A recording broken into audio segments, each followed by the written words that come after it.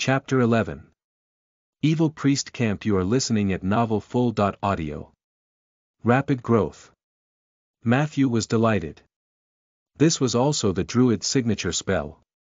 The green growth liquid he used to plant trees was the potion version of this spell. Its effect was lowered since the spell had been modified into a potion form.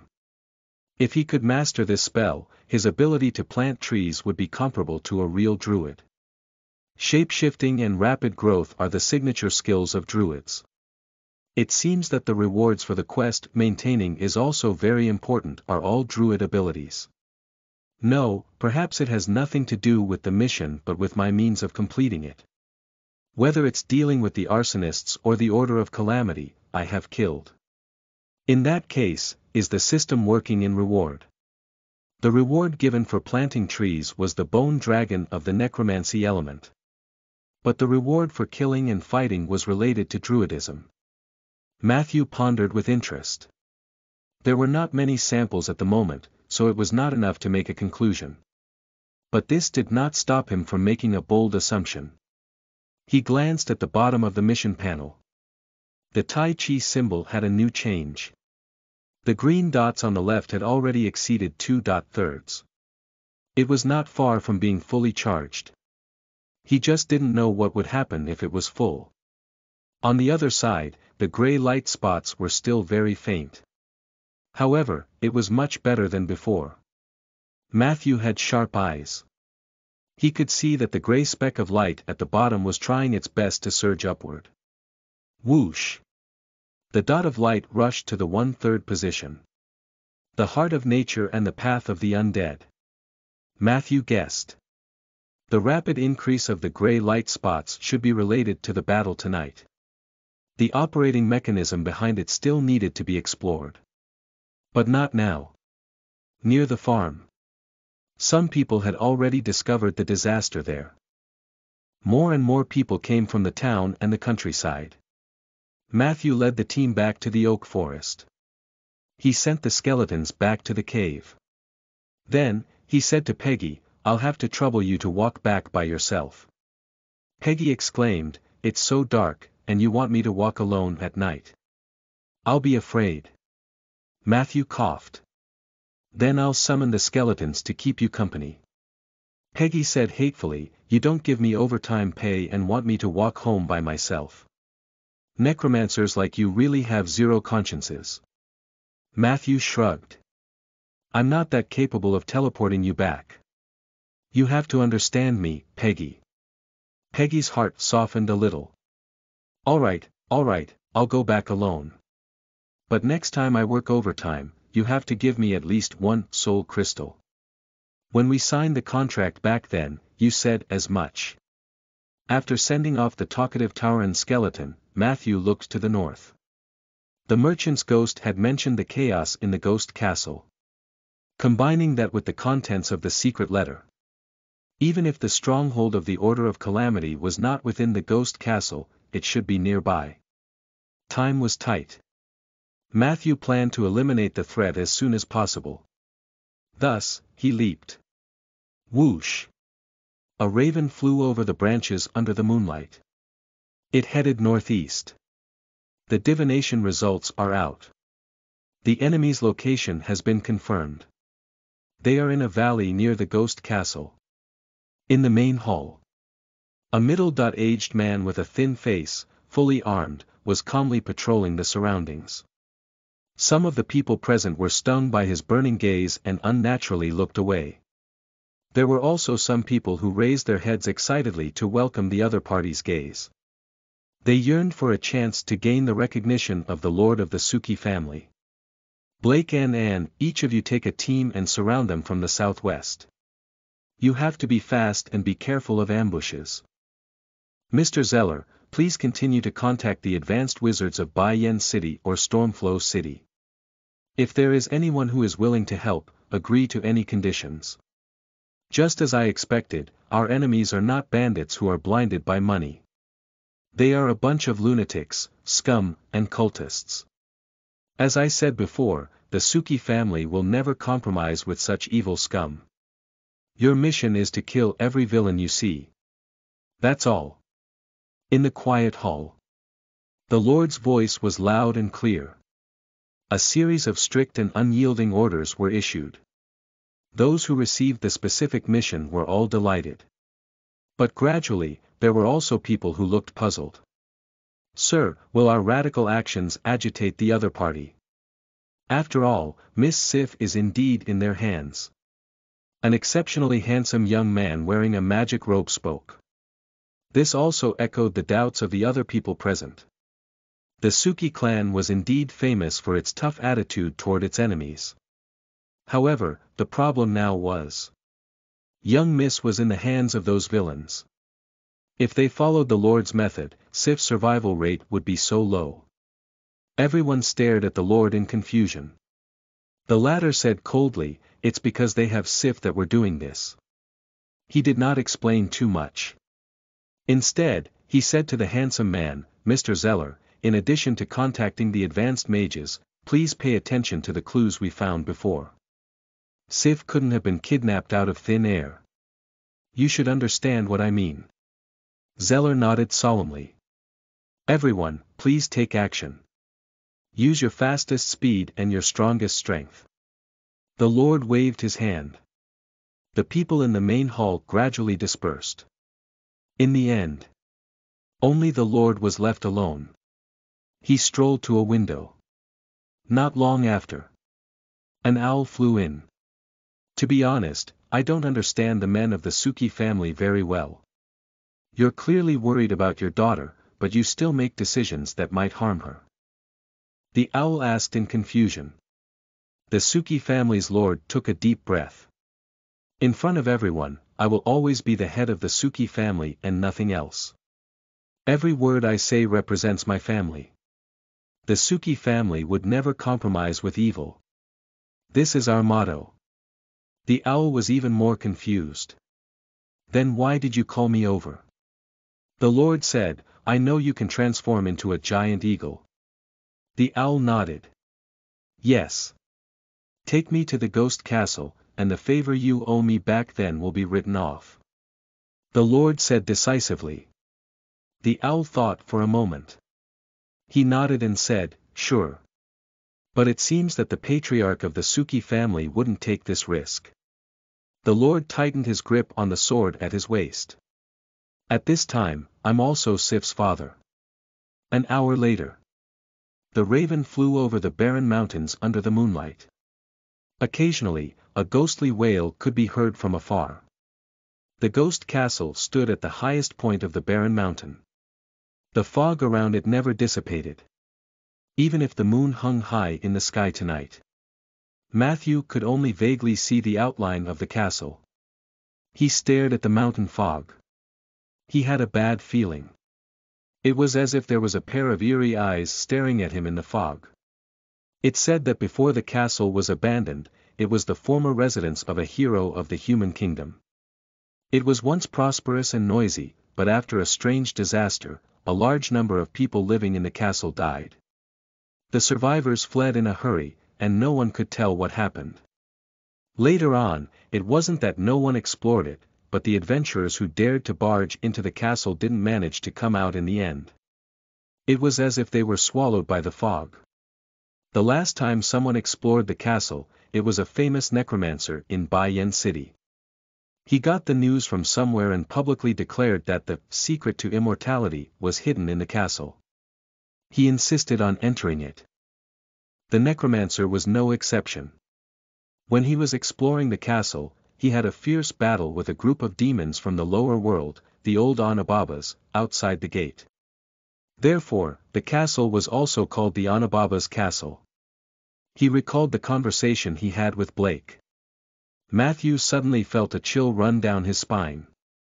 His perception told him this castle was not something that he could explore at his current level. Fortunately, his destination tonight wasn't Ghost Castle. He avoided the strange fog. The raven leaned to the west. After a while, in the middle of the mountain range ahead of them, there were sporadic sparks of fire. It was a dangerous valley. There were guards at the entrance of the valley. However, the guard's attitude seemed to be more relaxed. Matthew naturally lowered his altitude. He glanced at the mission panel. Mission progress has been updated. You have discovered the evil priest's camp. Matthew didn't rush in. The mission target was an evil priest.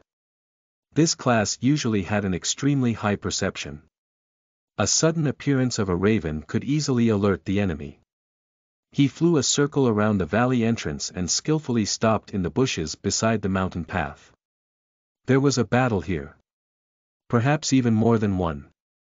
The mountain path was filled with corpses. There were humans.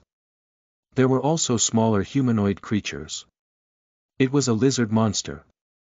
Matthew made a judgment based on his knowledge. The wilderness is so convenient. For a necromancer, an ownerless corpse is a gift from nature. He decisively transformed back into his human form and began to summon skeletons. The incantation and Matthew's magic power injected a mysterious color into the messy pile of corpses under the moonlight. One by one, the skeletons stood up from the blood. Their condition was very ordinary. The soul fire in their brains was sometimes bright and sometimes dark, and the bones on their bodies were in a mess. Some of them were even a mixture of lizard monsters and humans, looking very strange and terrifying. This was the lowest level cannon fodder skeleton. They were nothing compared to the elites Matthew had hidden in the cellar. But it was enough to scare the layman. The magic wave of the undead summoning spell quickly attracted the attention of the camp. A fat man who was more than 2 meters tall moved over, surrounded by a group of minions. He was wearing heavy armor. Behind him, 2 teams of people were holding a huge battle axe and a mace for him. "Hey! Necromancer! What are you doing?" Fatty looked at Matthew with fear. Matthew was still summoning skeletons. "Don't you have eyes? I'm giving these souls a new life." Fatty said angrily, "They are my people. Even if they die, they are still my corpses." Matthew said arrogantly, "Not anymore." Bang! Fatty stomped his feet in anger. The already loose mountain path began to shake. "Do you want to be my enemy?" Matthew looked at him with a faint smile. "Your body's grease can be used to refine a lot of corpse oil, but I won't consider making you my slave because your bones must have been worn out in order to support your body when you are alive. Kill him." Fatty was about to make a move. A dignified voice suddenly came from the camp, "Enough." Fatty was so angry that his entire body was trembling. "Fine, let me kill him. How dare he mock my figure? No one dares to do that." However, the minions around him quickly dispersed. A man in a silver robe appeared in front of Matthew. He looked to be about 30 years old. He had blonde hair and blue eyes. He looked decent and had the temperament of a decent person. "Tell us why you're here, Necromancer. Otherwise, don't blame us for taking action." Fine looked down at Matthew. "Are you fine?" Matthew was also scrutinizing him. "I killed an arsonist and found this. I'm interested in the business you mentioned, so I came here." He threw the secret letter over. Fine glanced at the letter. He suddenly laughed. "You killed my friend and still dare to come looking for me." His originally dignified and upright face also became a little demonic because of this smile. "If you would call that trash your friend, then I would be very disappointed," Matthew said rudely. Fine laughed. "He used to be, but not anymore. You killed him, so you replaced him to become a part of our cause. Come in first, my friend. As long as you're interested in the great cause of the Order of Calamity, we'll definitely get along well." Chapter 12. Bone Dragon. I already had it. You are listening at novelfull.audio.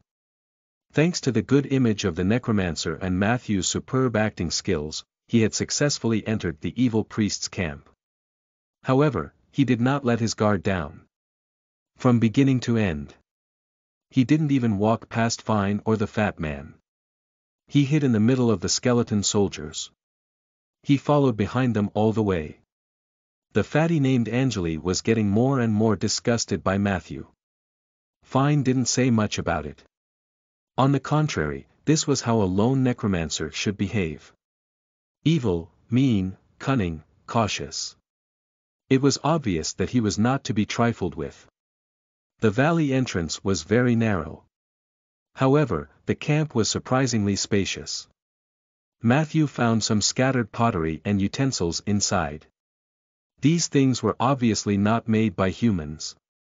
This used to be the lair of a group of lizard monsters. He seemed to have seen the doubt in Matthew's eyes. Fine explained with a warm smile, I wanted to invite them to join our cause, but their shamans didn't appreciate it, so I had to kill them all. Matthew lowered his voice. It's fine. They still contributed their strength. Fine looked at the short skeletons among the skeleton soldiers. His eyes revealed a hint of praise. That's true. I've long wanted to find a necromancer to join us, but unfortunately, the necromancers in Bai Yen City have their hands and feet sealed by chains. They're too gentle, like wolf cubs raised in sheep pens all year round.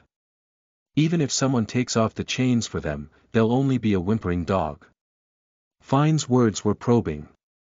This cunning priest obviously did not let down his guard against Matthew. Matthew replied disdainfully, that chain of desire cannot suppress the necromancer's pursuit of the truth. You only saw the surface of Bai Yen City. Fine smiled meaningfully. Perhaps. It seems that you know Bai Yen City better than me. Matthew pretended to snort. He did not continue to dwell on this topic but chose to take the initiative. Who is your sect leader? As soon as he finished speaking. The fat man, Angeli, was furious. You're offending the dignity of our Lord. Matthew did not give in. As far as I know, there are a lot of scammers in the outer planes. Their strength is pitifully weak, but they pretend to be omnipotent.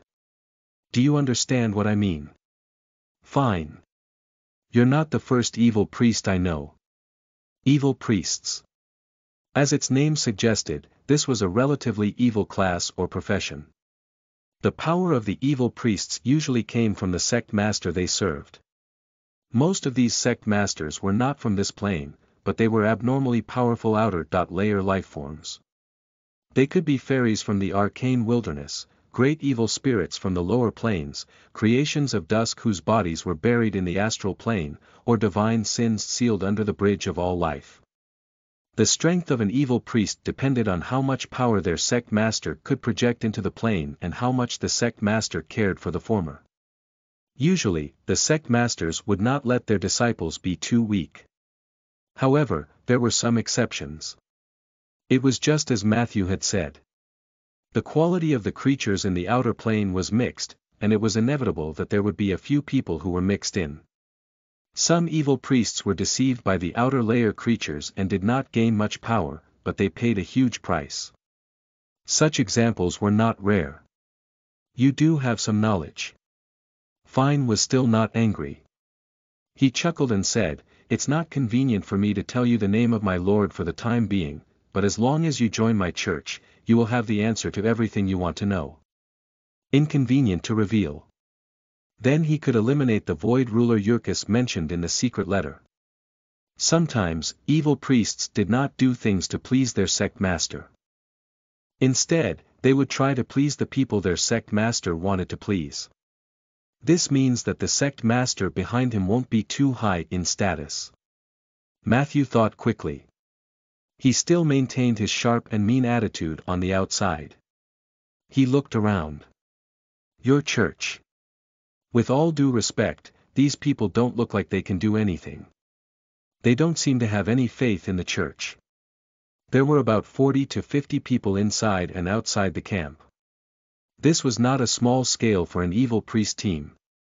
However, Matthew noticed that these people did not seem to be fanatical cultists. They looked listless. Fine blinked.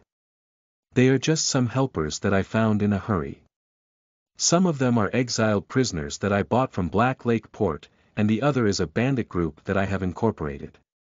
It's reasonable for you to look down on them, but in the path of completing our career, we will always need some such menial characters." Matthew snorted, and his disdain became more and more obvious. "You better show some sincerity and not waste my time here." All right. Fine shrugged helplessly. "I'll bring you to meet someone. I'm preparing to hold a ceremony recently, and she's the most crucial part." Deep in the valley, in a tall tent, Matthew saw Sif. It was a young girl with brown-red hair and a pretty face. Her skin was very clean, and only 1 or 2 faint freckles on the left side of her nose gave her a delicate and mischievous feeling. She was now wrapped in a thick blanket. She looked unconscious. "Who is this girl?" Matthew asked knowingly. "The only daughter of the Suki family." Fine raised his head proudly.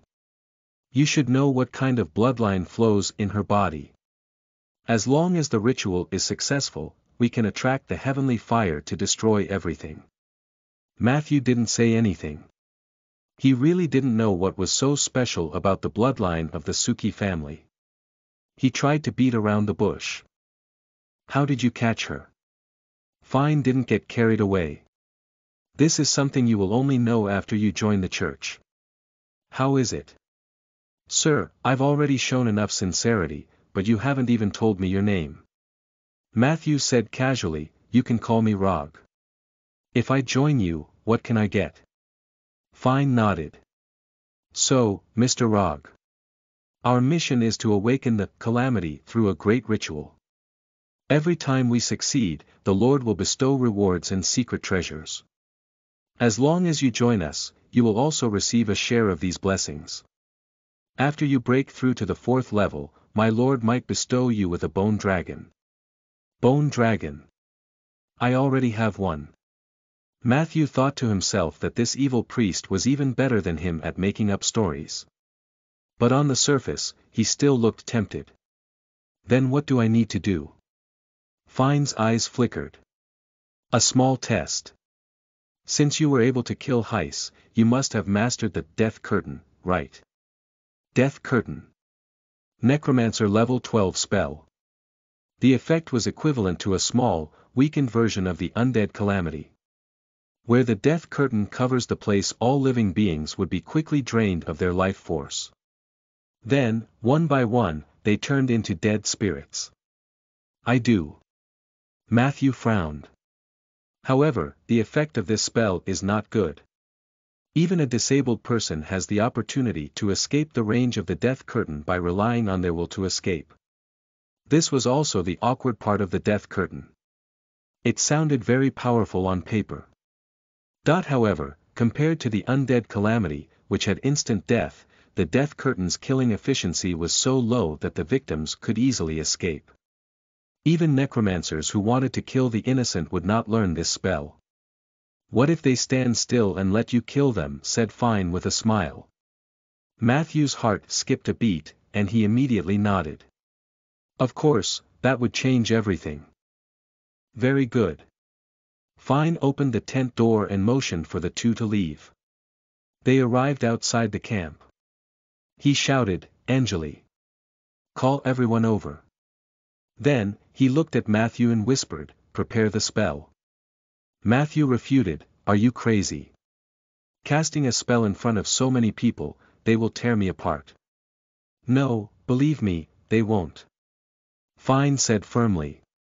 "You did something to them." Matthew was puzzled. "But why did you do it?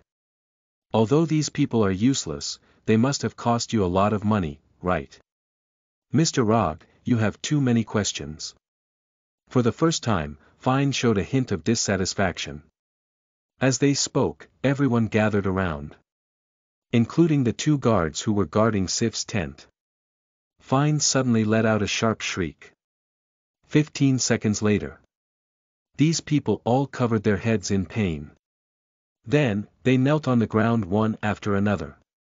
At the same time, flagellella-like threads began to emerge from their skin. These gray threads floated in the air. It emitted a strong evil aura. Insight.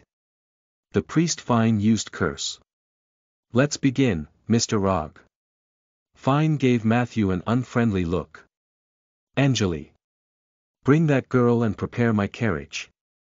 He called out again. Matthew looked around.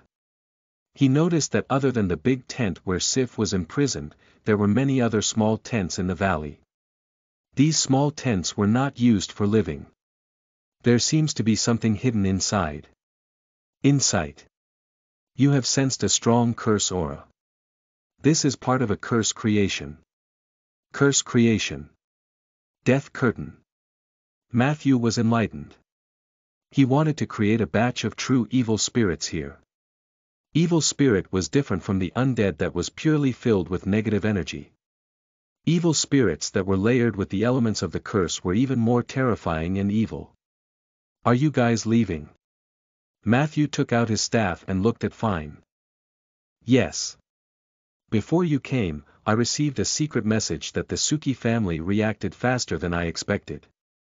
Unfortunately, I have to postpone the ceremony and abandon this stronghold. Fine explained coldly, their people are on their way here, and I naturally have to prepare some surprises for them. If you don't make a move, then these curse creations will only add a little trouble to the underlings. However, if we could create a real evil spirit in the material world, not only would the spirit be able to make the Suki family suffer a huge loss, you might even be able to please his lord. Mr. Rog, out of politeness and respect, I've already told you everything that I shouldn't have said.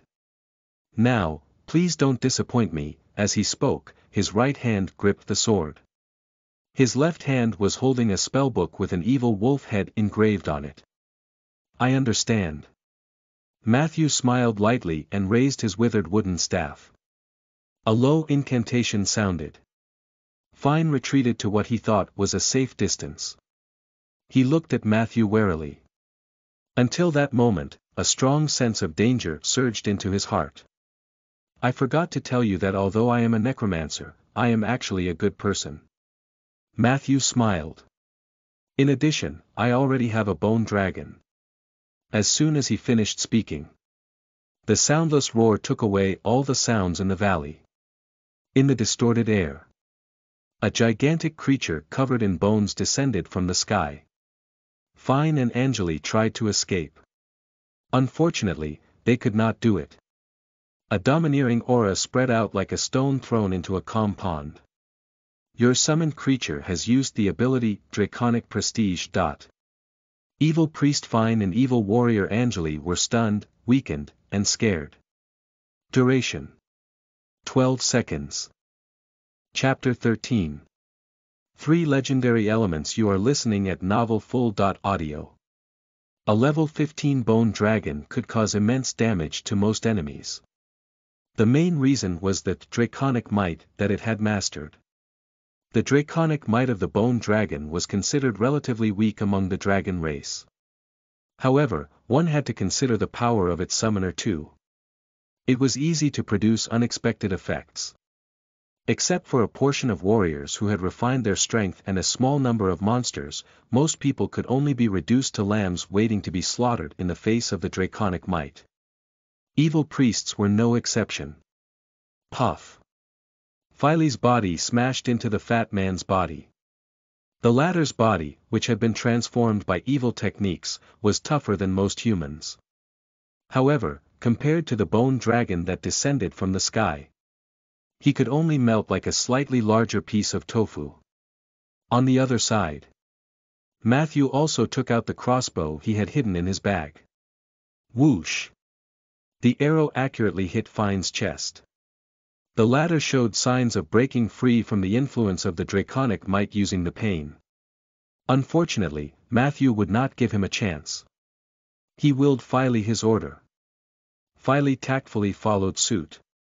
Fine had just covered his chest with the crossbow and staggered 2 steps when he was smashed into meat paste by the 4-toed bone claw. Mission log. You have killed the priest, Fine, and successfully eliminated the potential threat of the oak forest. You have obtained the spell, Rapid Growth, the entrance ticket to the Moonlight Society. Warning. You have killed evil priest Fine. You have gained the hatred of the evil spirit overlord Omodochi. Omodochi's hatred plus 10, evil spirit overlord. Matthew frowned slightly. He had thought that Fine's master was, at most, a great evil spirit. He didn't expect that it was actually in existence at the overlord level. However, he did not panic. The stronger the evil spirit, the harder it would be for it to use its power in the material world. As long as he didn't go to the lower planes to court death, this amount of hatred points shouldn't have much of an impact. SSSSSSS. Just as Matthew endured nausea and searched the corpse among the mixture of blood and meat paste, a strange voice came from the valley. It was the bandits. There was a hint of pity in Matthew's eyes. The curse has entered their bodies. There's no hope. He knew very little about the curse. But at this moment, these bandits and exiles had already turned into monsters with long green hair and 4 limbs touching the ground under Fine's curse. Their spines were bent and twisted like mollusks. Their facial features had long cracked. Under the green flagella were countless fine flesh seams and purplish red blood tumors. Hiss hiss hiss, they began to attack each other unconsciously. These curse creations were not true evil spirits. After losing their creator, Fine, they were only left with their most primitive instincts. They tore each other's bodies apart. Very quickly. The valley was filled with an intense stench. Kill them all. Matthew ordered decisively. Filey did not hesitate. It whizzed over like a bulldozer. Just one round trip. The number of curse creations in the valley had decreased by half. As expected of the strongest summoned creature. My 3 years of planting trees were not in vain. Matthew nodded in satisfaction. He swept through the valley. After confirming that there was nothing missing. Only then did he walk into the big tent. Sif was still unconscious. Matthew did a quick check to make sure that she wasn't affected by the curse before he heaved a sigh of relief. Sif was a very lovable child. Born in a noble family, she did not put on airs like a young lady. Instead, she was keen on fighting for justice. The residents of Rolling Stone Town liked her very much. Matthew naturally hoped that she would be safe. He did not remove the blanket. Instead, he carried Sif and walked out. In the valley. Filey was having a great time playing. It was like a small mountain, rampaging back and forth. Most of the curse creations had been killed by it. Only a few at the edge were still running around like headless flies. Matthew could tell that Filey was deliberately keeping these crafty creatures to play with. He was just about to remind Filey to stop playing. However, at this moment, an intense warning suddenly shot through his heart. Matthew was shocked. He had no idea when it started. The mist that had been lingering at the top of the barren mountain slowly pressed down. On the upper level of the valley, the mountain fog continued to descend. It was about to swallow the entire valley. Let's go. Matthew roared. Then, he hugged Sif and jumped onto Filey's head. The bone dragon let out a low cry in unease. It seemed to have sensed the strangeness of the mountain fog. Its huge body started moving. It rushed straight towards the mountain path. Avoid the fog. When they were about to reach the entrance of the valley, Matthew saw the fog coming from the side of the mountain road. What was even more terrifying was, in the fog, he saw a silhouette with disheveled hair.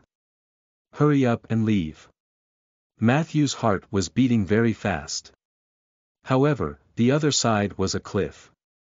Can you fly? The mountain fog was about to engulf them. Matthew asked anxiously. Filey did not reply. It spread its featherless and fleshless wings. Then, it leaped toward the cliff. Whoosh! The strong wind mercilessly pierced through the bone wings on both sides. Filey's heavy body sank down violently. Matthew hugged Sif tightly with one hand. His other hand grabbed onto Filey's bones tightly. Woo! Filey let out a hurried wail. Its body fell faster and faster. They were about to land at the foot of the mountain. At this critical moment, the bone dragon's soul fire suddenly emitted a burst of stimulating light. The faint wail faded away in an instant. In the next second, Filey's body seemed to have become many times lighter. Its falling posture was suddenly adjusted to a gliding posture. Due to being forced to jump off a cliff, your summoned creature, Filey, has awakened its potential and mastered the dragon language spell, Advanced Featherfall. Good job. Matthew patted the skeletal dragon's head hard. Then, he turned around to take a look, still in shock. The mountain fog had already shrouded the valley entrance. However, it finally stopped decreasing. That damned evil priest didn't tell the truth. He must know something about the mountain fog around the ghost castle. No wonder he tried to run away. Matthew broke out in a cold sweat. Fortunately, Fine did not expect that Matthew only took a second to destroy them. If I was delayed for another 1 or 2 minutes. Matthew didn't dare to think further. This world was too terrifying. The first time he took the initiative to go out on an adventure, he almost suffered a big loss. As expected, it was safer to plant trees at home. He slowly came to his senses. Matthew looked down at the vast land under the moonlight. The darkness in all directions receded like the tide. The chilly night wind blew against his face. This feeling was not bad. Matthew straightened his back. Let's go home. Filey also let out a low cry. Then, it whistled down the mountain. At the foot of the mountain, the Suki family lord was bidding farewell to the giant eagle. I'm sorry, but I can only send you here. The giant eagle said in a deep voice, my intuition tells me that there is a terrifying evil growing on this mountain. I can't just sit by and do nothing. I also lack the courage to fight against it, so I can only take my leave. You have to be careful and don't get too close to that castle. The Suki family lord nodded. I understand. The location that he divined is in the valley on the west side, which is quite a distance from the ghost castle. The giant eagle folded its wings. So, you deliberately made a big fuss to confuse the insider.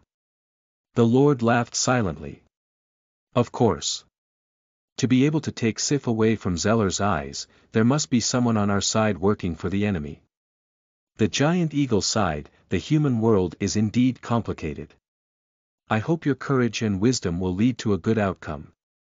The Lord patted the back of the giant eagle. Then, he pulled out a silver greatsword. Those bugs who only dare to hide in the corner and scheme may have forgotten that I, Rieger Suki, was also a warrior who had fought alone in purgatory. I swore 17 years ago that no one could take Sif away from me. I will never let that happen again. As he spoke, he raised his sword and strode up the mountain. However, he had only taken a few steps when a huge shadow came crashing down from the sky. Whoosh! A strange shadow flew over his head. Riegar was so shocked by draconic might that he could not move. Bang! The giant sword landed on the ground. It almost smashed through Riegar's boots. A few seconds later, Riegar, who had barely recovered his mobility, looked over in horror. On the back of the skeleton beast, he saw a figure standing proudly. More importantly, he vaguely saw that the person was carrying someone in his arms. Sif! Riegar shouted at the top of his lungs. It couldn't be wrong. That feeling couldn't be wrong. The nightmare from 17 years ago resurfaced in front of him. He chased after the bone dragon for some distance in a mixture of shock and anger. But very quickly, the black shadow disappeared into the night. There seemed to be someone down there just now. What was he shouting? Filey flew too fast. Matthew didn't see or hear clearly. At this moment, he was still immersed in the joy of riding a dragon and flying. Under the support of the high-level feather fall, Rhaegar glided out for more than 80 miles before stopping in front of a hill. Matthew had wanted to summon Rhaegar before sending Sif home. But at this moment, a fire suddenly lit up behind the hill. Before Matthew could take any action, the flames had already rushed in front of him. It was a group of people carrying torches and hurrying along. SSSSSSS. Filey let out a low roar. Draconic might. The sudden encounter had caught them off guard. All of them were stunned to the spot. Matthew also saw the panicked faces of the people. "Don't move," he scolded in a low voice. He stopped Filey's aggression. After a long time. Only then did the team recover from their shock. Clang! Clang! Clang! They drew their swords and retreated. "It's a bone dragon." "Oh no! Didn't you say that they were just bandits?" Amidst the uneasy whispers of the people, a calm and cold voice came from the back of the bone dragon. "Captain Blake, we meet again. Please follow me." In the crowd. Blake was stunned. He opened his mouth in disbelief. "Please follow me." Under the illumination of the torch. Everyone watched nervously as the figure walked down from the skeletal dragon's back. He faced the crowd with his side profile. Therefore, they could only see a blurry appearance. However, the most important thing was. In his arms was a sleeping woman. "It's the young miss," someone exclaimed. "Wait." Blake, who had regained his senses, stopped the others in time. "Everyone, retreat," he ordered in an unquestionable tone. Everyone looked at him in confusion. After a few seconds. Only then did they retreat a large distance under Blake's urging. Blake walked forward quickly. "Matthew. Is it really you?" he said in a trembling voice. "Who else?" Matthew handed the sleeping girl over. "She is also my student." "Thank God." Blake took Sif and heaved a long sigh of relief. Then, he looked at Matthew and the bone dragon behind him with a complicated gaze. "I always thought you were just a lousy necromancer. Do you need me to keep it a secret for you?" Matthew smiled. "Sure." Then, he reminded them, "It's best not to go to the ghost castle. It's too dangerous there. I'm afraid we can only wait for the return of the great wizard Ronan." Blake nodded solemnly. The two of them chatted for a while. Matthew turned around and left. Under everyone's respectful and vigilant gazes. Filey slowly turned its body. The huge skeletal body slowly disappeared into the darkness. Hint. After tonight, the legend of the Necromancer riding a bone dragon will spread widely in the form of rumors. Your regional reputation level +1, Rolling Stone Town. You have satisfied one of the 3 legendary elements. If you satisfy one more, you can activate the legendary path ahead of time. 3 elements, legendary path. Reputation/domain/level. Chapter 14. Defensive Psalms and Loose Gloves. You are listening at novelfull.audio. For Matthew, who had always been low-key and pragmatic, it seemed too early to say that he was a legend. However, seeing the same rules as the game in his previous life appearing then still made him feel a little at ease. Legend. It referred to those who were above level 21, had mastered the power of the domain, and were famous. One had to have all 3 elements. If an adventurer wanted to activate the legendary path, he would have to rely on 3 aspects: level, domain, and reputation. Under normal circumstances, domain elements were the hardest to master, followed by levels, and reputation was the easiest. Especially for those who were good at fraud and self-promotion, obtaining a reputation was very simple. Therefore, Matthew did not have much hope of entering the legendary path early. Meeting Blake here saves me a lot of trouble. Otherwise, I would have to send Sif to the Liege's manor myself. Matthew was very relieved to leave Sif with Blake. This bearded man was not only a reliable captain of the garrison, but he was also Sif's cousin by blood. What was even rarer was that Blake had actually taken the initiative to offer to keep his power a secret for him. I wonder how he will tell the others and report to his uncle, the Suki family lord. The return journey was very brisk. After a while, the crude walls at the edge of Rolling Stone Town could be seen vaguely. Matthew waved at the bone dragon behind him. Let's go back. Philes was from a negative energy plane. Although they had signed a contract, Matthew still needed a lot of mana to summon him to the prime material plane. With his mere level 0.8 mana, it was already very difficult for him to hold on until now. If it wasn't for Matthew's intention to test out his limit, he might have sent it back a long time ago. Philes. The bone dragon's soul flame swayed, revealing an obvious reluctance. Go, you did great tonight. Keep up this performance, and you might get a reward in the future. Matthew skillfully consoled the creature. Thanks to your encouragement, the loyalty of Philes, bone dragon, has increased to 93. The gray reversed summoning array lit up. Philes shook its tail, and its huge body suddenly disappeared, leaving behind only a few pieces of bone powder on the ground. Matthew smiled. This bone dragon is much more useful than I thought. However, in the next second. Necromancy contract. The official summoning has ended. Your summoned creature, Philes, has gone all out for tonight's battle.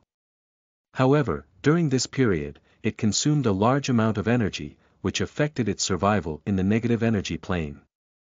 Philes requests the reward for this summoning. 5 soul crystals. Do you want to pay? Option 1.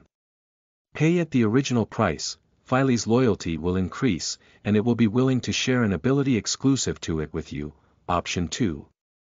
Bargaining. Philes' loyalty remains unchanged, but it may not be so obedient the next time it is summoned. Option 3. Refuse to pay. Philes' loyalty drops. 5 soul crystals. Matthew revealed a look of disbelief. Peggy's salary for 2 months is only 1 soul crystal. Can the bone dragon be worth 300 days of Peggy's service in 1 night? His heart began to twitch. Soul crystals. It was a derivative produced by necromancers during meditation. This thing was extremely precious. For high-level undead creatures, soul crystals were necessary for their advancement. Many intelligent undead creatures were willing to sign contracts with necromancers because they wanted a stable way to obtain soul crystals. Peggy was an example. In addition, soul crystals were also essential for crafting magic items, casting forbidden necromancy spells, and setting up undying rituals. It could be said to have a wide range of uses. However, necromancers were not very efficient at producing soul crystals. Take Matthew as an example. Even if he meditated for 6 hours every day, he could only obtain 3 to 5 soul crystals a month. For 2.5 years, Matthew had only accumulated more than 20 soul crystals. This was not because he had slacked off in meditation. It was just that the exhaustion was indeed not small. Otherwise, he wouldn't be thinking about how to pay Peggy lesser every day. I didn't expect to meet a cute scammer. Matthew shook his head in his heart. This bone dragon could no longer be summoned in the future. He couldn't afford it. He hesitated. Matthew still chose to pay the original price. There was no other way. Philes was now his trump card. Loyalty was hard to come by, and he was not willing to lose a lot for a little. Undead contract. You have paid 5 soul crystals. Philes is extremely grateful. His loyalty towards you has increased to 96. Philes has shared its ability, Blind Sense. Blind Sense, weakened. You can perceive your surroundings without using your normal sight, hearing, smell, and other visual organs. Any small fluctuation will be difficult to escape your perception. You can use this ability to detect invisible units and hidden creatures, except spirits. Range: 30 feet, this ability was surprisingly good. It was perfect for detecting invisible units. Matthew's heartache was slightly alleviated. I'll just treat it as buying an ability with the 5 soul crystals. Later in the night. At home. Matthew, who had taken a short break, perked up again and began to take out the spoils of war from his magical bag. The evil wizard's camp actually had quite a lot of resources.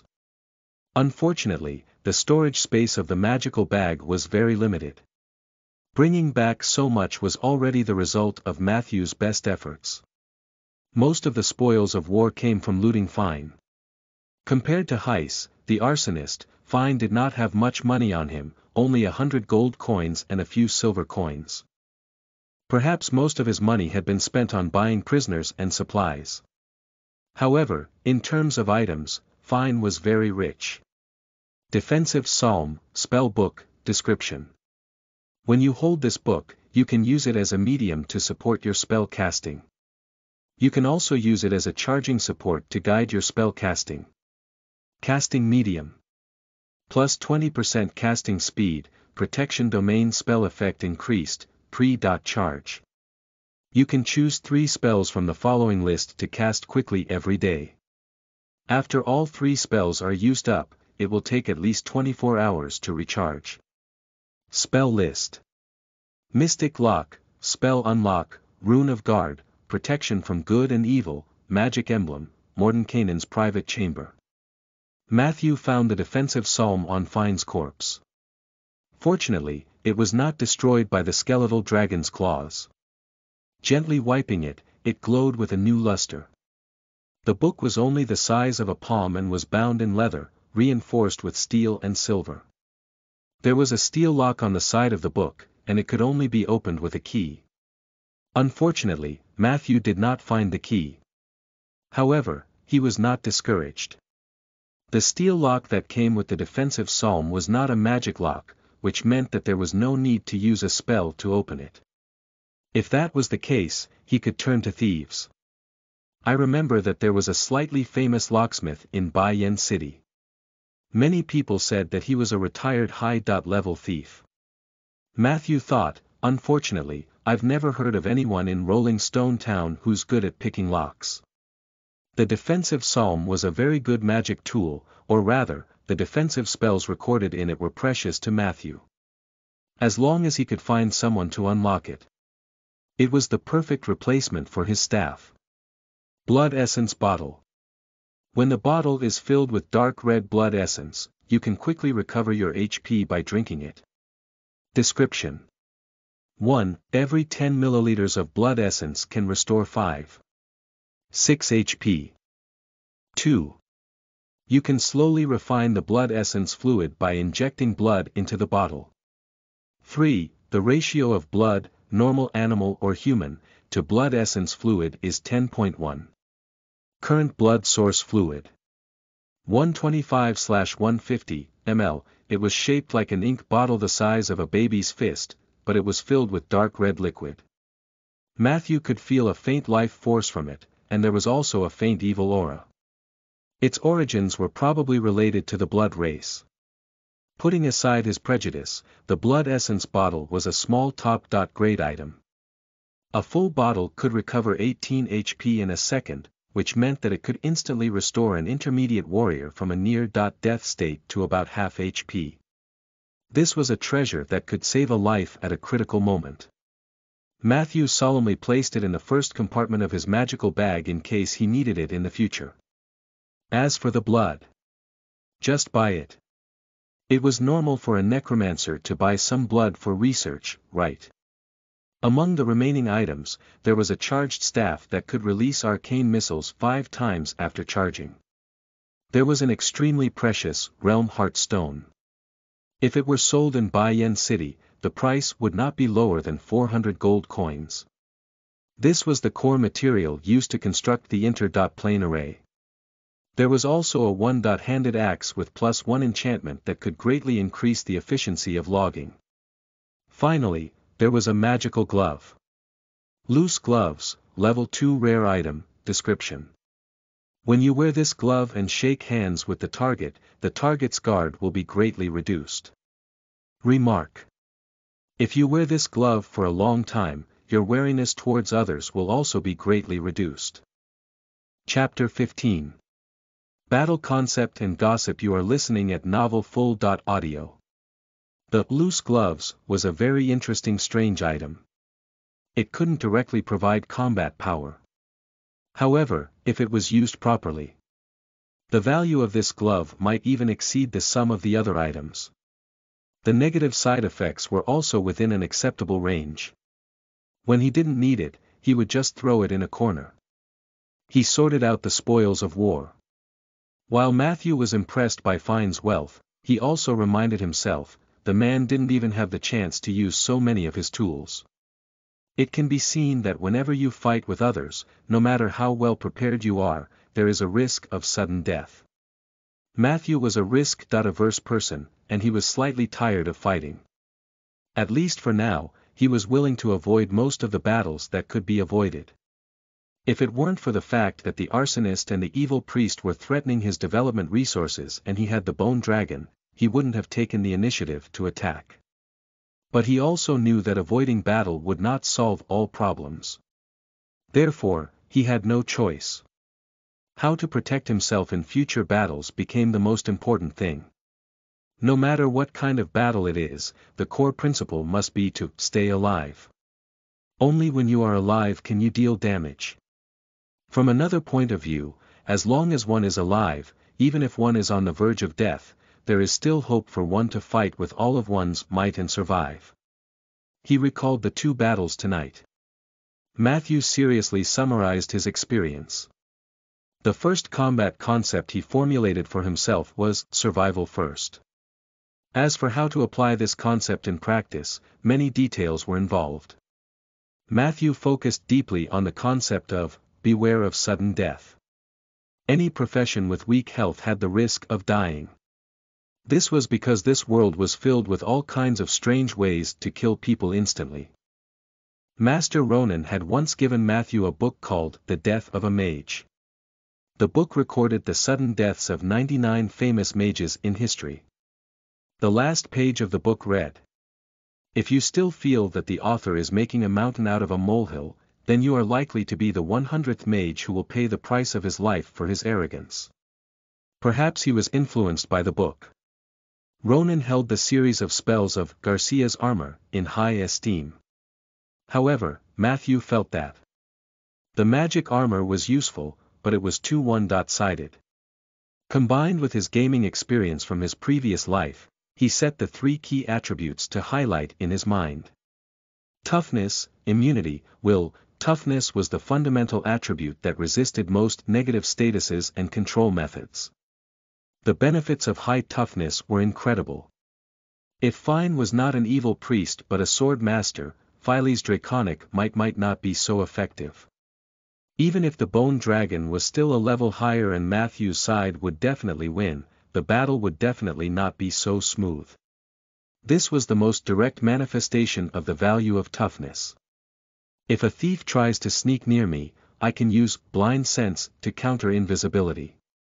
However, if the other party also has a method similar to the dragon's might, I'm afraid I can only sit and wait for death. When he thought of this situation, Matthew felt a little worried. Immunity was a key attribute to resist parasitic microorganisms, bacteria, fungi, and voodoo curses. Willpower was more useful against fear counterchecks.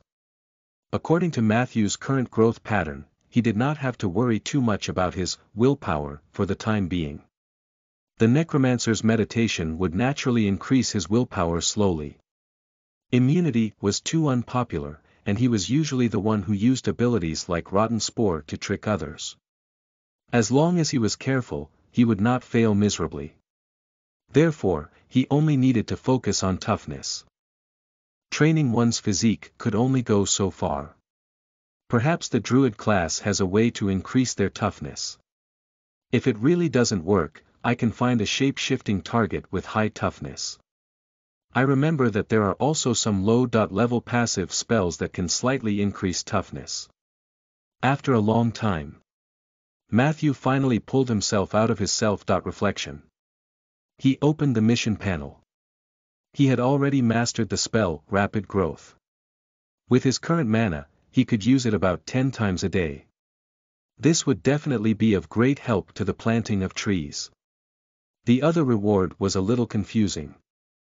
Entrance ticket to the Moonlight Society, consumable, description.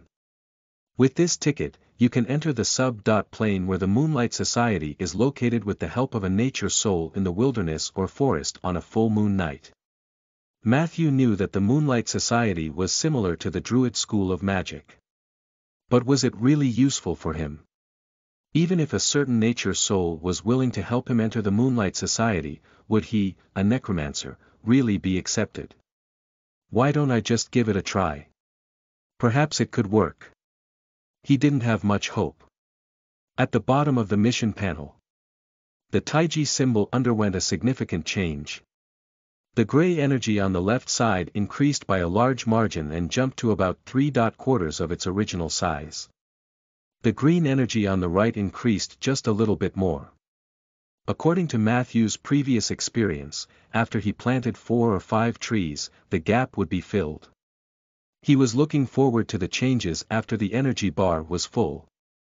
The next day, Matthew woke up early and went to the oak forest to work. However, after half a day, he had planted a few trees, and the energy had also increased to the maximum. However, the expected change did not come. This made Matthew think in disappointment, do I need other conditions to trigger it, or do I just need more time? He did not hesitate for too long. After all, planting trees was his job. He was already very satisfied with the 10 points of XP he could get from each oak tree. In the afternoon, Matthew went to Seaver Public School and the Public Security Bureau. For the former, he went to the principal's office to ask for leave, while for the latter, he went to Blake to explain the situation at the farm to him. The matter of taking leave went smoothly. Matthew had connections, to begin with. Not only did the principal agree quickly, but he also asked him about his well-being. As for Blake, at least from the reactions of the others, he had done a good job of keeping it a secret. The people from the Public Security Bureau greeted Matthew as usual. It seemed that they did not associate Matthew with the necromancer from last night. The two of them communicated closely in the morgue for a long time. You don't know how chaotic the situation was yesterday. I tried my best to appease my team members and sent someone to inform the other team that they could return to the city. In the end, as soon as I arrived at the town, I was told that the Lord had disappeared. It's very likely that he went to find the kidnappers alone. At that time, all of us were stunned. I hurriedly handed Sif over to the people from the Liege's mansion and prepared to lead the team to the ghost castle again. After walking for a few miles, the feudal lord actually returned by himself. Later on, I found out that Mr. Zeller had a way to contact the lord. After knowing that Sif was fine, he came back. However, I still brought some people to take a look at the barren mountains in the middle of the night. The environment there is very scary. The fog on the castle sinks to the mountainside. I don't know where the bandits set up their camp. Blake rubbed his dark circles and complained softly. Matthew smiled and met Blake's curious gaze. He said casually, their camp is halfway up the mountain in the valley. The kidnappers died on the spot before the fog sank. Blake was instantly dumbfounded. You're too amazing. Matthew shook his head. He chatted with Blake for a while before leaving the security office. On the way home, Matthew's thoughts were still heavy. It seemed that the incident last night had come to an end. However, there were still many doubts and possibilities. First, the order of calamity. From the contents of the letter, it seemed that Fine was just a shepherd, and his influence was limited to Rolling Stone Town and the surrounding cities. Although he had destroyed the entire evil priest camp in one go, it was hard to guarantee that the others from the Order of Calamity would not return. Secondly, there was a high chance that the Suki family had spies from the Order of Calamity. According to Blake, Sif was kidnapped when she went to the countryside to play. The route she took was very secretive, and no one knew except those close to her. If this spy were not found out, they would always be a hidden danger. Fine also mentioned the uniqueness of Sif's bloodline. This made Matthew curious and uneasy. Third, Fine had mentioned in the letter that, the Archmage Ronan was trapped in the astral world. At first, Matthew didn't care. He thought it was nonsense. However, he had just heard from Blake that Ronan had not appeared for more than a year. Not only in Rolling Stone Town, but even Jewel Bay, where he was stationed, had been in a commotion recently. There were several major events that had happened, but Ronan had not appeared. This was inevitably worrying. If this information were true, if that were the case, the days ahead in Rolling Stone Town would not be peaceful. The fourth was about the Ghost Castle. The soul of the merchant who had been intercepted and killed had mentioned that he had died at the hands of a tall man with disheveled hair. Neither Fine nor Angeli fitted the description.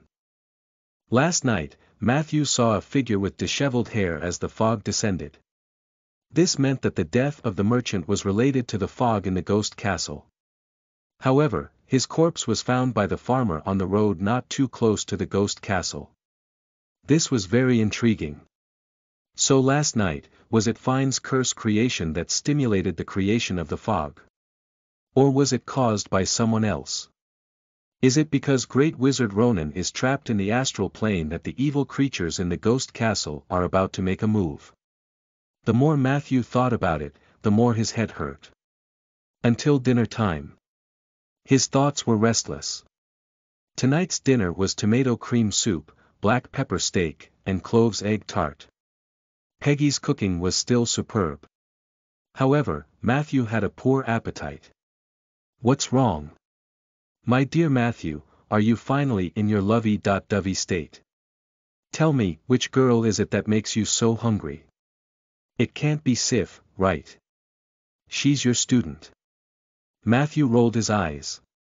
I'm just thinking about the problem.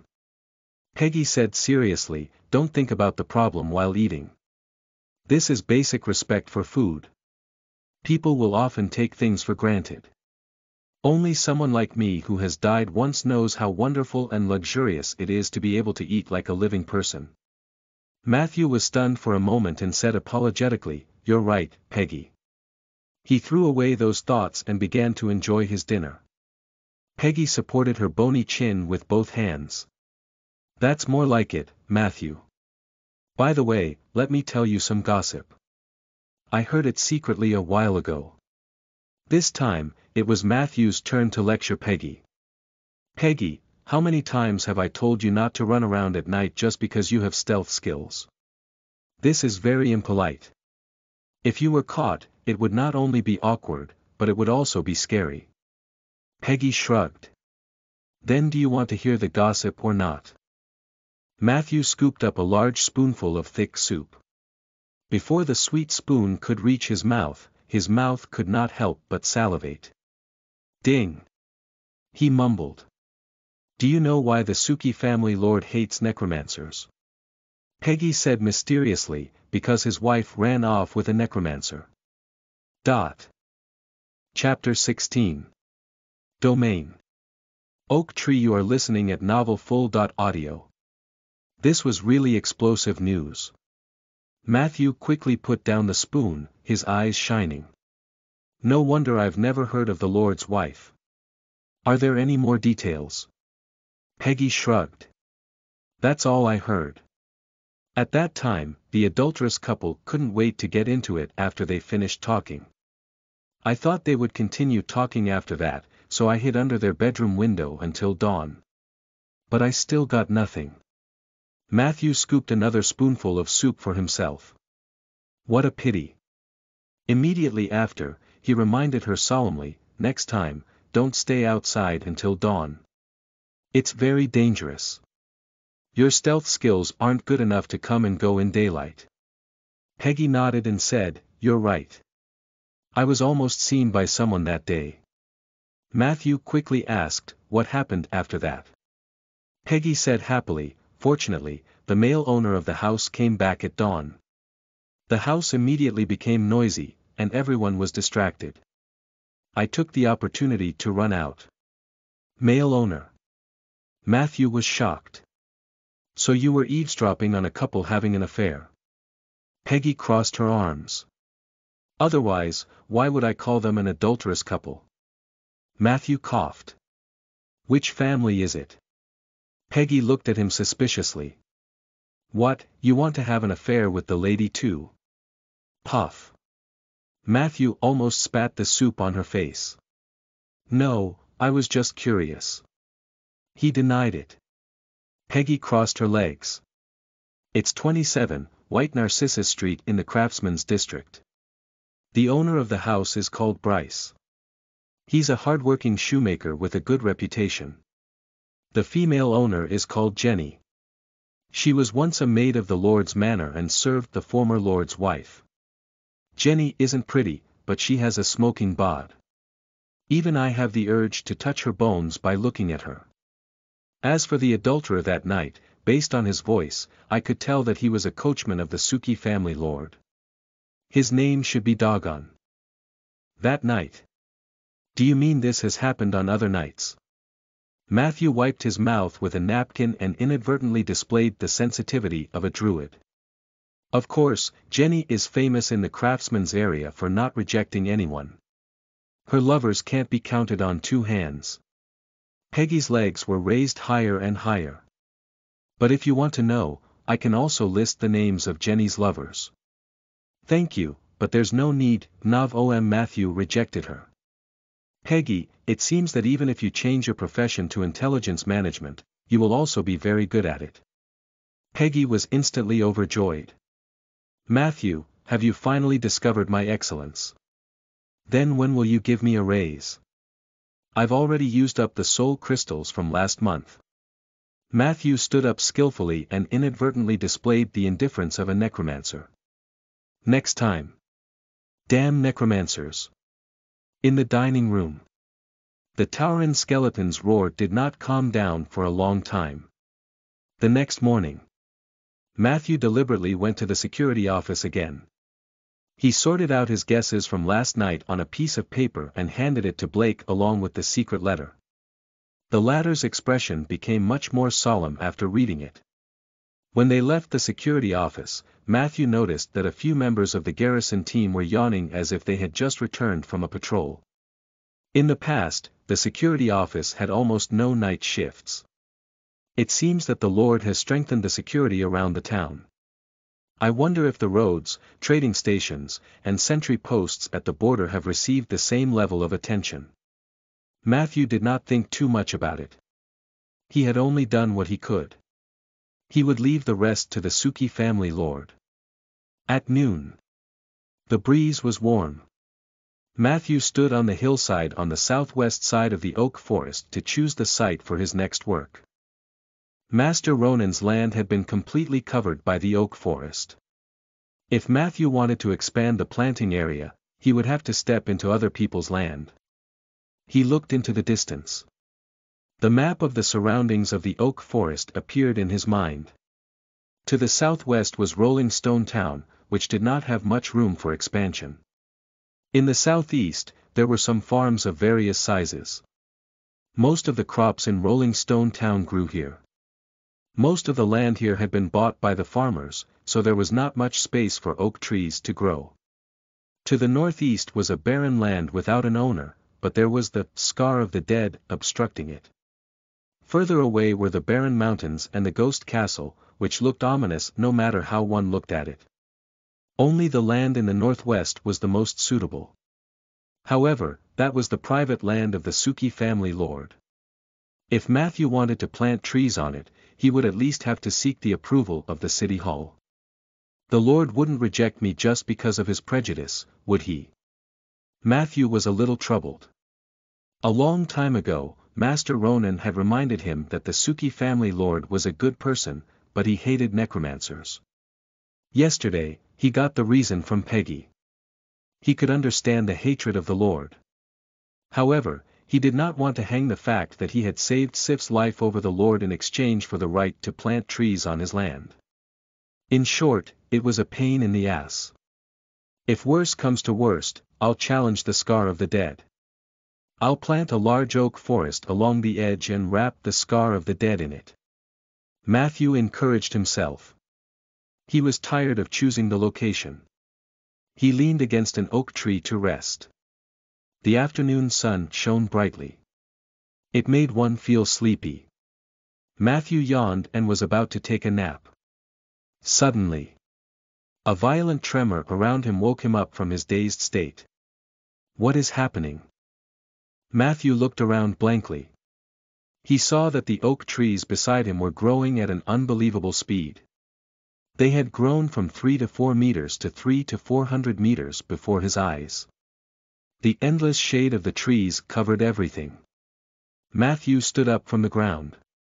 He looked up at the oak forest. The oak forest was also sizing him up. Matthew could hear their whispers. Ah, how amazing! A necromancer. I hate necromancers, but I don't hate him. Maybe there are some strange necromancers, or maybe this is an anomaly. We should give him a chance to take the test.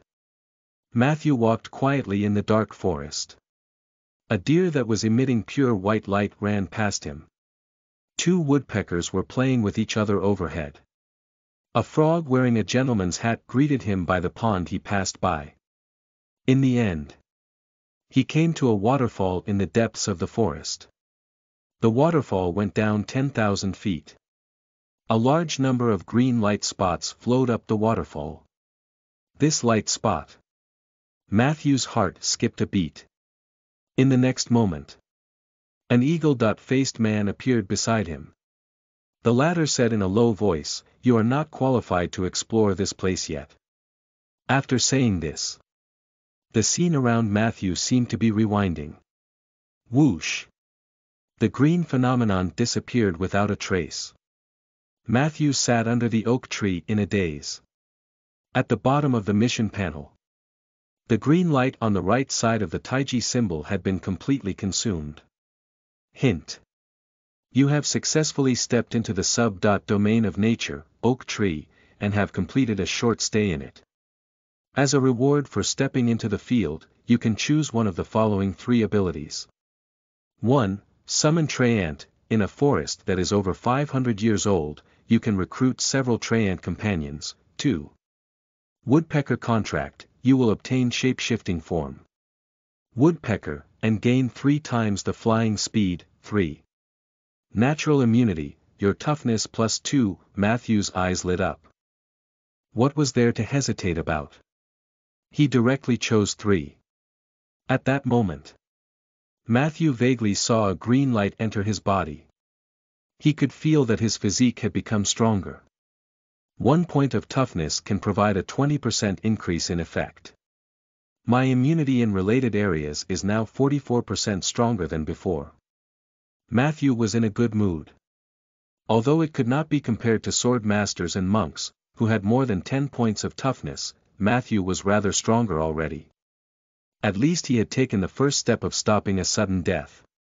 Detected that you have fulfilled 2 of the 3 legendary elements, reputation/domain. You have unlocked the legendary path ahead of time. Legendary path, germinal, keywords. Undying and natural, domain status. 1/6, Revelation 1. Weak body, low mana, poor mind, ignorant soul. The path of legend has actually been opened in you. This may be the mercy of the heavens or, more likely, an error in the laws. You should not have extravagant hopes. Returning to the mediocre path is your only way to save yourself. Revelation 2. Life and death, destruction and rebirth don't always seem to conflict. You found an unprecedented path.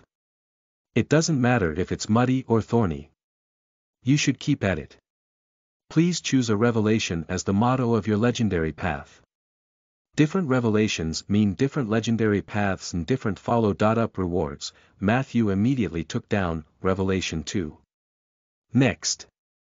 As long as he could continue to explore this path, he would carve out his own legend.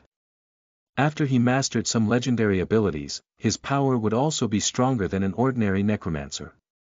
At this point, Matthew finally understood the meaning of the Tai Chi symbol. It was the embodiment of Matthew's legendary path. The general direction had been decided. His path was marked by the two keywords, undying, and natural. If the green lights will open the oak domain when full, what about the gray lights? Matthew was looking forward to it. However, at this time, another piece of news flashed before his eyes. You have completed the enlightenment of the oak tree's domain. Current situation of the realm is your first entry to the domain. You have received a permanent status, longevity, description. Your lifespan plus 100 years, you have obtained a temporary status, no pain, no gain. Description. During the duration of the status, you will receive 1 strengthening experience point for every oak tree you plant. Every 10 experience points can be used to strengthen your summoned skeleton soldier once. Duration limit: 30 days. Chapter 17. Late night visitor. You are listening at novelfull.audio. Is this the power of the heart of nature? Matthew was overjoyed. A short lifespan had always been the greatest pain for humans in their search for the truth. Many wizards would do anything to extend their lifespan. Lichas were one of the products of humans' pursuit of immortality. However, if he could extend his lifespan naturally, who would be willing to turn themselves into a cold lich? Matthew had a premonition. As he continued to explore the domain of the oak tree, there was still a lot of room for him to extend his lifespan. Compared to the 1-time buff of longevity, the effect of no pain, no gain stimulated the fire of labor in Matthew's heart. If I plant 10 trees, I can strengthen them by +1. If I plant 1,000 trees in one go, I can strengthen the skeleton soldiers by +100. He was completely excited. Although it was a bit of a fantasy to plant 1,000 trees in 30 days. However, as long as they were properly planned, 200 to 300 trees were still possible. It was currently spring. It was the most suitable season for planting trees. In order to speed up the planting process to the greatest extent, Matthew decided to do both. Tonight, he would write a report to the city hall to apply for planting trees on the land of the Suki family lord. The next morning, he would officially start to plant trees in the direction of the scar of the dead. You planted a sapling. You used rapid growth on the sapling. Planting successful. Your affinity with nature has increased slightly. You have received 1 strengthening experience point, 10 points accumulated. You have gained 10 XP. Your level cannot be increased, the remaining XP has been accumulated. Please level up your profession as soon as possible. The next afternoon, Matthew was resting behind a huge rock. The oak tree that had just been planted was about 40 to 50 meters away. But Matthew couldn't sense any vitality from it. The root cause of this phenomenon was the pitch-black scar on the other side of the rock. The marker stones near the scar of the dead are said to have been set up by the Suki family lord with his men. They are all in the territory of Rolling Stone Town. They can indeed prevent ordinary people from entering dangerous places by mistake, provided that the scar of the dead does not spread. Matthew wiped his sweat, his eyes very serious. He had been in Rolling Stone Town for less than 3 years, and the scar of the dead had spread visibly. 3 years ago. The edge of the scar of the dead was more than 10 meters away from the marker stone. And now, the two were almost touching. It was not hard to imagine what the situation would be like in a few years. This was also the reason why he planted the new oak tree further away. He had to leave enough buffer for the scar of the dead to spread in the next few years. How tiring. Today's tree planting goal had been achieved. However, it was not easy to reclaim land near the scar of the dead. The terrain here was complex, and the land was barren. There were many factors he had to consider. The only consolation was that the Gold Digger Basin had a rich underground water system. As long as the oak tree took root, it would not die of thirst. The trees planted today are a little too sparse. They can't form a group effect, and their ability to resist disasters will also decrease. He inspected the areas that he might be able to set foot in tomorrow. Matthew pondered as he walked back. As the oak forest continued to expand, he needed more and more time to go back and forth between his home and the forest. Usually, it was fine. However, right now, he was racing against time to earn as much buff as he could. He was going to ask someone to build a small wooden house in the oak forest. At least this month. He was planning to hide in the forest and not come out. In the evening. It was almost time to get off work, and the city hall was deserted. Only Ms. Liz's unique loud voice came from one of the offices. "You want to plant trees on his lordship's private land?" "Yes." Matthew politely handed over the application. He was a particular person. As for the various official rules and regulations, as long as they were not particularly annoying, he was happy to abide by them. This application was written with reference to the model documents handled by the City Hall in previous years. He was confident that no one could find any fault with the content and format. As expected, after reading it, Liz raised her eyebrows. "Beautiful writing." "Thank you." Matthew smiled. "I'll help you submit the application. Theoretically, there shouldn't be any problems because this land has always been entrusted to our City Hall by the Lord. There was once a businessman who wanted to contract that place. He wanted to build a small mine there, but his proposal was ultimately rejected by us. At that time, there were already enough mines around Rolling Stone Town.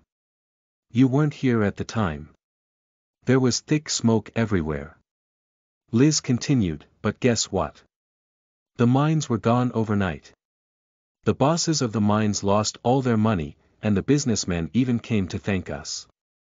I remember he gave Mr. Ormond 2 boxes of cider but only one for me." Matthew listened quietly. He had heard a lot about the mines in Rolling Stone Town. In many versions of the legend, those mines disappeared overnight. Some people said that the Lord of Rolling Stone Town had offended the Or-Elves, but Matthew knew that Or-Elves did not exist at all. Some said that this was a curse from purgatory and that Rolling Stone Town, which had lost its mines, would become poor. But in fact, Rolling Stone Town did not decline because of this. The Suki family lord had established 2 trading posts at the border of his territory, one in the south and one in the north. They took over the trade routes from the southwest and northeast to the hinterland of the Human Kingdom and the Eversong Forest. Business at the trading post boomed, and the economy of Rolling Stone Town also thrived. In recent years, the handicraft industry in the town had developed rapidly, and various small workshops had emerged one after another.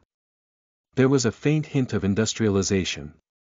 Perhaps it was the Suki family lord's credit, but in Matthew's opinion, the 5-member committee that had been handling various government affairs all year round had also contributed greatly. Ms. Liz was one of them. About Ms. Liz, Matthew didn't know much. In his impression, this woman was harsh and picky, loved gossip, and had a bad reputation in town. However, she also loved her work and was diligent. This could be seen from the fact that the other officials had already gotten off work, and she was still in the office dealing with documents. The most important thing was, she was Blake's mother, the distant cousin of the Suki family's lord, and Sif's aunt. In a sense, Liz represented the will of the Suki family lord in the 5-member committee. This was also the reason why Matthew had specially fined her to post his application. An hour later. It was completely dark outside. "Alright, young man, thank you for listening to me. There aren't many young people as patient as you." Liz lit the candle and continued to deal with the documents. "You can return now. I will help you with your application as soon as possible. After the committee has approved it, I will inform you as soon as possible." Matthew nodded and stood up. He loosened his muscles and bones, and his body made crackling sounds. By the way, Matthew, I remember that you are also a necromancer. What do you think of the rumors these days? Liz suddenly called out to him, her eyes full of gossip. Matthew pondered and said, "You mean the necromancer with the bone dragon? I heard that he almost fought with the town guards." Liz shook her head. "The version you heard is wrong. That necromancer seems to be a friend and not an enemy. Not only did he save, well, in short, he did not seem to be a bad person." She seemed to realize that some things could not be said casually. Matthew smiled gently. "Necromancer is just a profession. Of course, he's not necessarily a bad person." Liz looked at him with interest. "For example, you. A necromancer who likes to plant trees. To be honest, I really think you've been delayed by your need to be an adventurer. Look at you, Matthew, what a handsome young man. Even compared to my Blake, your appearance is not inferior.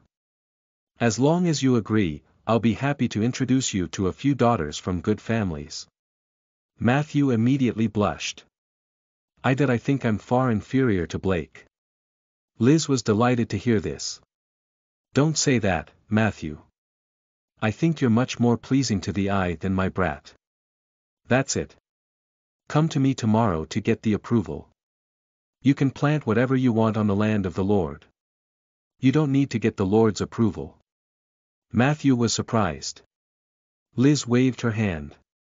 "It's just an administrative process. The Lord won't really interfere with political affairs. He's busy taking care of his daughter these days. I still have this amount of power. As long as you don't turn that piece of land into a mass grave, you can do anything." Matthew was overjoyed. So he flattered Liz a few more times. The middle-aged lady was laughing so hard that she bent forward and backward. He waited until late at night.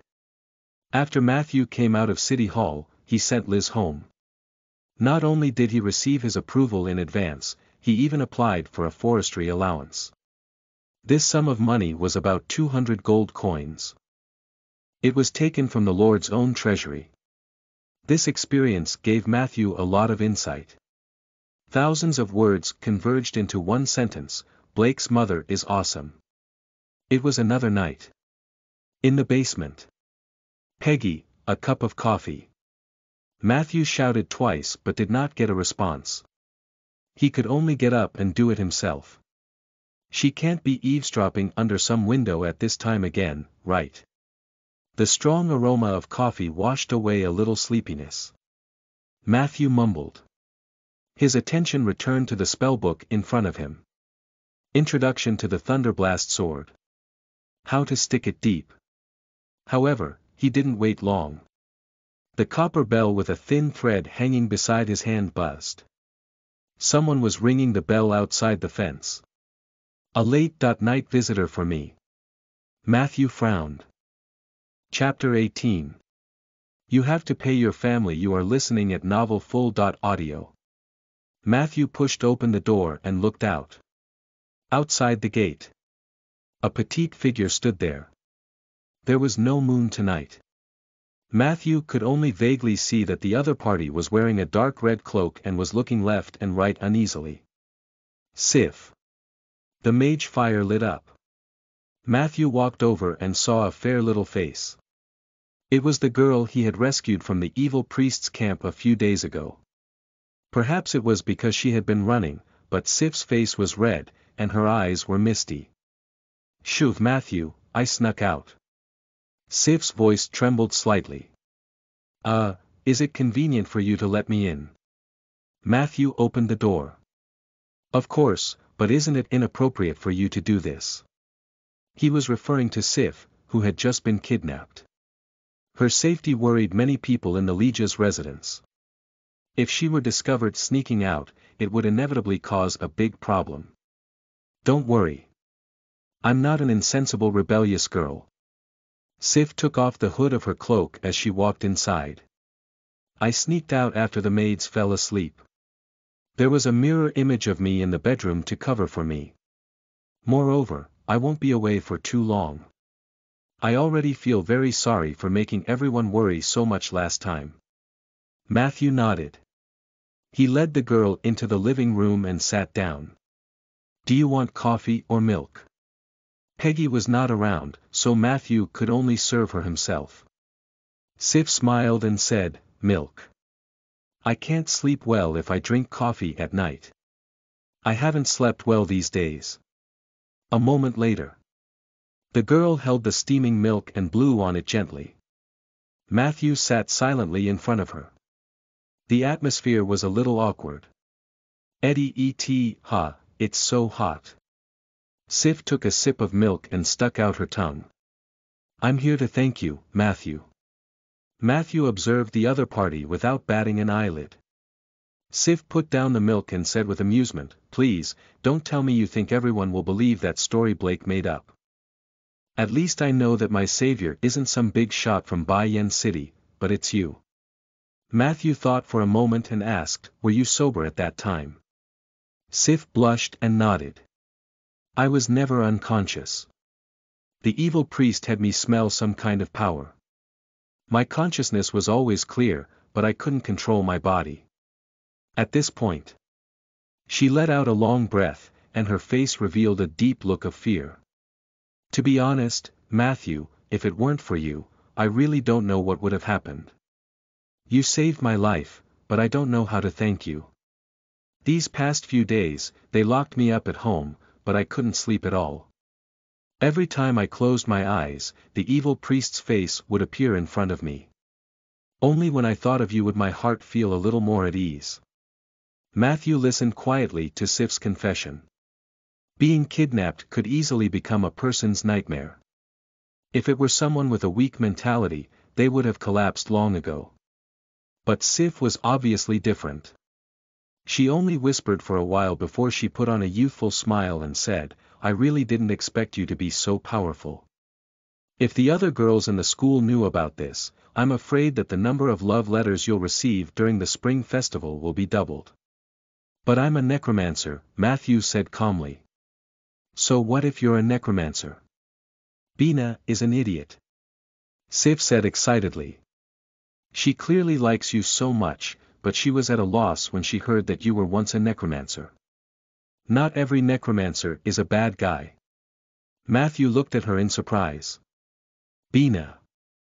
Sif subconsciously covered her mouth with half a palm and said embarrassedly under Matthew's gaze, okay, I admit that I encouraged her to confess to you, but what's wrong with that? She likes you a lot. She has a diary at home, and at least 90% of the content is related to you. She even wrote down the color of your socks in class every day. In my opinion, this is what love looks like. Of course, I'd encourage her to show her feelings before she left. I just didn't expect her to care so much about what the world would have thought about you being a necromancer. What a disappointment. Matthew rubbed his temples. He couldn't comment on the views of teenage girls on love. Hence, he could only change the topic. So, the others also know that I was the necromancer. Sif shook her head like a rattle drum. I didn't tell anyone. Everyone else believed Blake's nonsense, including my father. He's a big idiot. However, before she finished speaking. In the corner of the living room, the copper bell strung on the hemp rope rang again. Who would come looking for you in the middle of the night? Sif followed behind Matthew with half a glass of milk. In the next second, her face turned pale. It's my father. Oh no, Matthew, where can I hide? My lord. What brings you here so late at night? Matthew asked politely from inside the fence. He did not open the door. Firstly, he was not familiar with this lord. Secondly, his daughter was in his house. He was afraid that he would not be able to explain this situation. Is this how you treat your guests? Rieger Suki said angrily. Matthew noticed that he was also wearing a dark red cloak. The material was similar to the one Sif was wearing, but the size was obviously much larger. The space behind him was empty, and there were no followers following him. Stop looking, I'm alone. Rieger impatiently urged, let's talk inside. Matthew had no choice but to open the door and lead him into the living room. Coffee or milk, he asked. No need. I won't stay here for too long. Rieger's tone was very stiff. Matthew nodded and naturally sat down opposite him. Listen, Matthew. I hate necromancers the most in my life. But my upbringing doesn't allow me to turn a blind eye to my daughter's savior. Rieger gritted his teeth and said, that's why I'm here to thank you. Thank you for saving my daughter. Matthew spread his hands, but, Blake. Who would believe that nonsense he made up? A necromancer from Bai Yen City who happened to be passing by.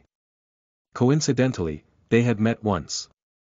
Even a third-rate bard could come up with a better story than that. Matthew rubbed his temples and was a little speechless. Seeing Matthew's flustered expression, Rhaegar's mood seemed to improve a little. Don't blame Blake. I watched that child grow up. He has never been a good liar. However, you can rest assured that there are no more than 5 people in the town who really know the inside story of this matter.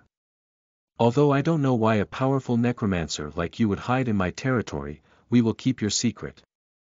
Matthew looked straight at Rieger. I'm curious. Even if you can tell that Blake is lying, why are you so sure that it's me? Maybe he really knew some powerful necromancer. Rieger sneered and then said seriously, I saw you the other day. Our Suki family has a certain purgatory bloodline, so we also have some secret abilities.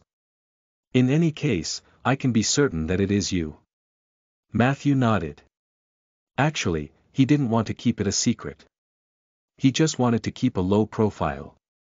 Alright, Matthew, let's cut the crap. You can make a request of me. I'll definitely fulfill it within my ability. Rieger stared at Matthew with an unfriendly gaze. I don't want to owe a necromancer a favor. Matthew thought for a moment and decided to mention that he wanted to plant trees on the land in the northwest. Although Liz had already helped him settle this matter. But Matthew was a very particular person. After all, that piece of land was Rieger's private land. In order to avoid unnecessary disputes, it was better to confirm it with this lord when there was a chance. Just planting trees. Rieger frowned. Matthew looked at him with an open gaze. 1 or 2 bodies might be buried there. A look of deep disgust flashed across Rieger's eyes. As expected of an annoying necromancer. But you did save Sif's life.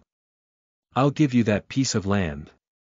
From now on, we're even. Matthew was a little surprised. Without waiting for him to speak, Rieger stood up immediately. Remember, Necromancer. I don't owe you anything in the future. Also, I want to give you a piece of advice. Stay away from my daughter. After saying that, he glared at Matthew fiercely and then went out by himself. Bang! He slammed the door shut. The footsteps faded away. After a long time, Sif's little head popped out of the kitchen. She looked at Matthew with a worried expression. Oh no, Matthew, are you really going to stay away from me? Matthew looked at her in amusement. He said it on purpose for you to hear. Don't make things difficult for him. Sif looked surprised. So Matthew led her to the window. Outside the fence, illuminated by the mage fire, the middle-aged man in the dark red cloak was still standing at the door. He's waiting for you. Perhaps he's been secretly protecting you ever since you came back. His eyes were bloodshot. He probably hadn't slept for the past few days. Matthew said gently, he is a good father. Sif's eyes instantly turned red. She pursed her lips and whispered, I know, I always knew. After Mom left, he was sad for a long time. I'm sorry, Matthew. He doesn't mean any harm to you. Matthew smiled, indicating that he didn't mind. Sif was silent for a while, then waved her little fists in front of her chest. "I'll think of a way to help him undo the knot in his heart. I know my father is a good person, but I don't want to alienate you because of this. Matthew, do you understand what I mean?" The girl looked up at Matthew. Her eyelashes trembled slightly, and her eyes were bright. Matthew did not speak. At this moment, a voice came from the kitchen. "You can try to find yourself a stepmother. People say that only new love can soothe the pain from an old love." Sif looked at the skeletal Tauren in surprise. "Matthew, is this your summoned creature?" Sif whispered. Matthew noticed that there was more curiosity than fear in her eyes. So he introduced, "This is Peggy." "Yes, she's my family." Peggy was delighted at first. Then, her face darkened. "Thank you, Matthew, but I have to remind you that you still have to pay your family for her services." A week later. Deep in the oak forest. In a newly built wooden house. Matthew sat by the wooden bed and looked at his latest work. No pain, no gain. Accumulated 83 strengthening experience points. 8 strengthening opportunities. Please choose the skeleton you want to strengthen. Chapter 19. Skeleton Soldier. You are listening at novelfull.audio. In the past week, Matthew's life was busy and fulfilling. Planting trees during the day. At night, he would meditate and learn spells. He even found time to find someone to build this small house in the forest. The house was not big, but it was well equipped. In addition to the necessary functional areas, the 2 carpenters also built a small attic and a beautiful fence for him. Matthew sat on the wooden bed. There was a faint fragrance between his nose and mouth. He vaguely felt that the green energy in his natural legendary path had increased slightly. As for the progress of the undying path, it had halted. This might be related to the fact that he had not summoned many undead creatures or killed any recently. However, Matthew was most excited about the strengthening. "There's no hurry. I've already endured for so many days. Let's wait for the sky to turn dark." Matthew looked out the window. The faint yellow sunlight was gradually dimming. Even though few people came to this forest, he still maintained the habit of summoning skeletons at night. It wasn't that Matthew was afraid of being disturbed. He simply didn't want to scare the ordinary people in the town. Half an hour later, Matthew walked out of the wooden house. The warm night wind brought the laughter of the oak trees. Matthew opened the cellar lid of the skeleton cellar and woke up the 12 skeleton soldiers one by one. Very quickly, the skeleton soldiers finished assembling. Under the hazy moonlight, Matthew carefully examined the skeletons. He wanted to choose the best one to strengthen. In fact, Matthew had wanted to strengthen Peggy at first. After all, she was at profession level 9, and the 2 of them had been together for many years, so they had a tacit understanding. However, the problem was that Peggy was a mutant skeleton and did not meet the requirements for this enhancement. Matthew had to pick the best one from this batch of skeleton soldiers with an average level of 3. After a 20-minute physical examination, Matthew finally chose the target to strengthen. It was a skeleton soldier that was looking at him in a daze. The reason why Matthew chose him was because he had considered many aspects. The soul fire of this skeleton soldier was more condensed. Although it did not have the most bones, its bones were relatively good. The most important thing was, Matthew realized that this fellow was a little different from the other skeleton soldiers. The other skeleton soldiers would only be in a daze when they were examined by him. But it was different. It had been unconsciously twisting its hips. It was this that aroused Matthew's curiosity. It said that very few undead creatures can inherit some of their abilities from when they were alive. This skeleton soldier might also have a chance to awaken. With this thought in mind, Matthew ordered it to stand out alone. In order to make it easier to order him around in the future, he even specially gave him a name. Since it's a skeleton soldier, let's call it Soldier from now on. Prompt. Naming successful. Your summoned creature skeleton soldier number 11 has its own name, Soldier. Soldier was puzzled by your naming, but he was still grateful for it. Soldier twisted his crotch at you.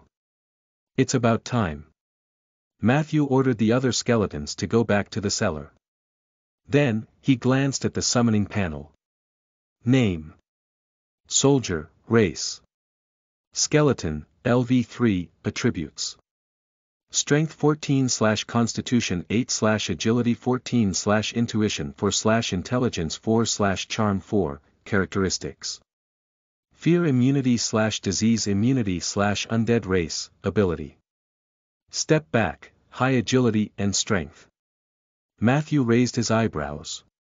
He tried to invest 10 strengthening points into Soldier. Enhancement successful. Soldier's level had increased to level 4, and his overall attributes had received a small increase. Soldier received the enhancement keyword Beginner Enlightenment. Beginner Enlightenment, white. Your summoned creature has the intelligence of a 5-year-old child and can understand some of your simple commands. Strengthening can upgrade the summoned creature, increase its overall attributes, and impose keywords of different grades on them. Matthew was an experienced gamer. He could tell the general direction of the system at a glance. He strengthened Soldier again. Enhancement successful. Soldier received the keyword Short Weapon Specialization. Short Weapon Specialization, purple. Your summoned creature is good at using short weapons. When it uses a short weapon, its attack speed, attack power, and critical hit probability are increased by 30%. Sure. Matthew no longer hesitated and strengthened it with all his might. The next 3 attempts were all successful. The rewards were 2 good keywords and a level increase. Weakness observation, blue. Your summoned creature can identify the enemy's weaknesses before and during battle. Assassin mode, blue. Your summoned creature has activated the assassin mode. Agility +2, and learned the assassin's abilities Stealth and Sap. I didn't expect you to become an assassin with some twitches of your hips. Matthew looked at Soldier with interest. He wondered if it was the effect of Beginner's Enlightenment. He noticed that Soldier's soul fire had become more solid. There was also a hint of nostalgia and respect in the eyes that looked at him. Hence, Matthew struck while the iron was hot and continued to strengthen it. Enhancement failed. Soldier received the keyword Bone Loss. Bone Loss, gray. Your summoned creature's HP is reduced by 10%, would a failed enhancement result in negative keywords? Matthew was deep in thought. This was not unusual. The results of the next 2 times were normal. 1 upgrade and a purple keyword. Dirty Trick, purple, prerequisite keyword. Weakness observation. Your summoned creature is good at using underhanded moves including but not limited to crotch attack, sand toss, and return spear. Dirty Trick is actually purple grade. Matthew was a little surprised. Soldier looked at him innocently. With its current intelligence, it might not be able to understand the changes in its body, but these keywords would be integrated into its combat instincts. Matthew clicked his tongue in wonder. He walked around Soldier. He noticed that the color of the latter's bones had changed significantly. The gray bones that had occupied most of his body had disappeared, replaced by white and even silver bones. Gray bone, white bone, silver bone, gold, diamond. The classification of skeletons flashed through Matthew's mind. Soldier was now a skeleton assassin. Of course, it couldn't be compared to a golden skeleton with extraordinary talent like Peggy. However, it was not to be underestimated. Enhancement successful. Soldier obtained the legendary keyword Sword Dancer. Sword Dancer, gold. Your summoned creature has awakened part of its strength from when it was alive. Assassin mode has been replaced with the rare profession Blade Dancer mode. Soldier gained new abilities, blade dance, funeral dance, and dark night cloak. A golden legendary keyword. Matthew's eyes immediately lit up. After this enhancement, Soldier's temperament had obviously changed. The bones on his body flickered with a silver light, and almost in an instant, all of them turned silver. White. A pitch-black curtain appeared behind him. Matthew's heart skipped a beat as he ordered, "Put it on." Soldier was stunned for a moment. The curtain automatically covered his body. In the next second, Soldier disappeared without a trace. "Your summoned soldier has used Dark Night Cloak." Matthew closed his eyes and activated his blind sense. He could sense that there was an invisible unit near him, but he could not know its exact location. "He was clearly right in front of me." Matthew asked Soldier to turn off the Dark Night Cloak. The invisibility effect of this ability was too shocking. After all, Filey's blind sense was supposed to be the nemesis of invisible units. "It seems that I have to be careful in the future. Not all invisible units can be detected by blind sense." But now, the more Matthew looked at Soldier, the more satisfied he was. In time, this guy's strength would definitely not be inferior to Peggy's, and it might even surpass the Bone Dragon. I wonder if there are any higher level gold legendary keywords. Matthew subconsciously wanted to strengthen it again. However, he suddenly realized that he had used up all the strengthening opportunities. He smiled bitterly and patted his cheek. Now, he finally understood why the mobile gacha game was so popular in his previous life. Since the Dark Night Cloak wouldn't consume any of Soldier's energy at night, Matthew arranged for him to patrol outside his house in stealth mode. The cabin had just been built, and Matthew still had a lot of arrangements to make. If it were the old Rolling Stone town, it would be fine. Recently, public security had shown signs of deterioration, so he had to be extra careful. Spell traps were a must. When I go to the market to buy seeds tomorrow, I'll also see if there are any trap-setting scrolls. It's too troublesome to do it myself. Matthew lay on the hard wooden bed and ate a few mouthfuls of bread. He began to miss Peggy's cooking. Why don't I have Soldier guard the next and ask Peggy to come over and accompany me? No, Soldier's intelligence is still too low. He couldn't handle many things as easily as Peggy. Matthew yawned. He forced himself to meditate. For the soul crystals. He could not slack off for a night. Southwest of the oak forest. On the hill. Two figures, one tall and one short, walked over. "Boss Dean, it should be nearby. The farm below has been burned to ruins. It must be Heist doing." The tall man's face was fierce. "This guy is really rude. He clearly promised boss that he would meet you on time. In the end, he ran to such a remote place without saying a word. We can't even find a trace of him." Short Dean stared at the trees ahead. Suddenly, his nose twitched. "Heist is dead." The tall man was stunned. How is that possible? Could it be that the great mage had made a move? Dean's face was gloomy. Impossible. It's a fact that Ronan is trapped in the astral plane. He can't possibly lay his hands on a small fry like Heist. The tall man thought for a moment and said, "Is that a local lord? The Suki family was once glorious. Although the current patriarch is a useless guy, I heard that his wife ran away with a necromancer." Dean shook his head slightly. The two of them silently stepped into the oak forest. "Heist's corpse is buried here." Dean looked gloomy. "Buried in the woods? Who would do such a wicked thing?" The tall man looked around. At this moment, he suddenly pointed into the distance and said, "Boss, look. There's a small wooden house over there." Chapter 20. Craftsman Protection Association. You are listening at novelfull.audio. "Boss, look. There's a small house over there." As he spoke, he was about to walk over. "Don't go over there, Mobley." Dean suddenly shouted at the tall man to stop his rash action. "Follow me immediately," Dean said as he quickly retreated out of the forest. Mobley didn't understand, but he still followed Dean obediently. They continued until they completely left the forest. Mobley couldn't help but ask, "Why should we retreat? If it were up to me, we should set fire to this place. I can feel that this place is full of vitality. If this fire is strong enough, we might be able to advance a lot on the path of legend." Dean was also moved. But very quickly. He shook his head. "I've told you and the others in the Brotherhood many times.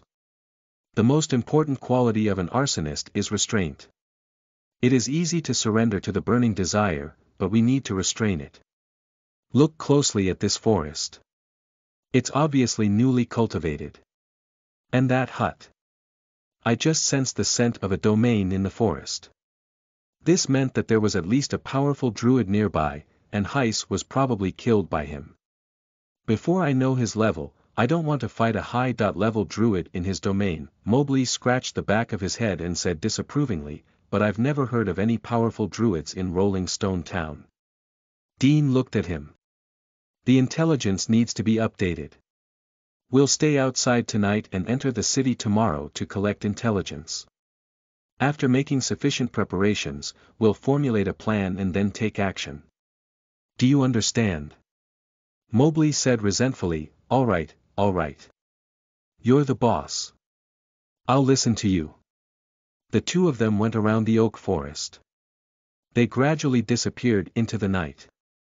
At the edge of the forest, Matthew's figure quietly appeared. On his shoulder, an oak tree fairy was chattering about something. These two people are not good people. It was very likely that they were Heiss accomplices, members of the Silver Frost Brotherhood. Matthew glanced at the mission panel. The progress of the maintenance mission was not updated. However, he did not let his guard down. In his opinion, the system was not omnipotent. Perhaps only after he had collected enough information would the mission progress be updated. In comparison, he was more willing to trust his intuition. "Did you remember what those two looked like?" Matthew asked the fairy on his shoulder. The latter revealed a smug expression, then rubbed Matthew's earlobe hard, revealing an extremely enjoyable expression. The next day. Security Bureau.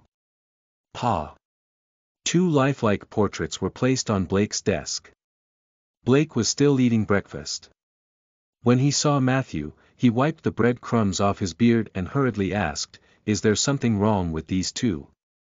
Matthew nodded. "They might be related to the farm fire." Blake stared at the portrait. "I understand. I'll mobilize people to follow them secretly. If there's really something wrong with them, I'll take them down. But today is the first day of the spring festival market. There are many people in the town, so I have to prioritize the safety of the people." Matthew expressed his understanding. He was not worried that Blake would not be a match for the two of them. The captain of the garrison team was already a peak tier 3 warrior at a young age. It would not be difficult for him to fight Heiss alone. Moreover, he had many members with excellent weapons and complete equipment. It was common knowledge that if no magic professions were involved, in a situation where warriors were fighting each other, it would always be an irrefutable fact that the party with more people and better equipment would win. Although Rolling Stone Town was a poor and remote place, it never lacked elite warriors. After all, the Suki family lord was a level 4 warrior himself. The only thing lacking here was spellcasters. "These two paintings are not bad. Can you introduce the artist to me?" Blake said as he looked at the two portraits. Matthew couldn't help but tease, oak fairies are probably the most picky creatures in the world when it comes to appearance, and their princess has the strictest eye. They prefer handsome young men. As for you, Blake, you look at least 40 years old, unless you shave your beard, they might not even want to see you. Blake was instantly displeased. "Hey, don't talk nonsense, okay? When I went out this morning, my mother even praised me for being very energetic. And what's wrong with my beard? Don't you think it makes me look manly? As for my age, I'm only 24 years old this year. The same age as you, Matthew. Matthew shrugged. Say hello to Ms. Liz for me. He then left the security office. Trade area. Farm Produce Street. Today was the opening day of the Spring Festival Market. The residents of the farms and villages around Rolling Stone Town had gathered here. The streets were crowded with people. Matthew squeezed through an ox cart full of white radishes and lettuce leaves. He arrived at a corner of the market. Under the shack. A young man with long hair was glancing at the waists of the people passing by with flickering eyes. Jeff. Stop looking.